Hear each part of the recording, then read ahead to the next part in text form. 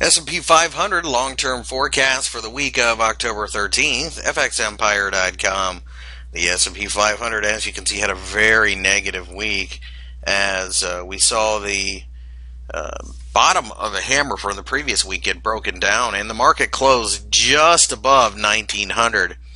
That matters to us because you can see you can draw a little bit of a trend line here that has just been sliced through this week, so that's a very negative sign. But we also see 1900 as being very supportive, and you could get a little bit messy here and start drawing other trend lines as well.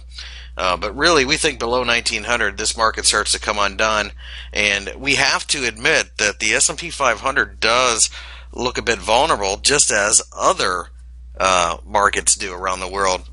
That being the case, we believe that more than likely the downside is going to prevail, but we need to see at least a daily close below 1900 in order to start selling. As far as buying is concerned, we have absolutely no reason to do so at this point because we just don't have the right supportive candle.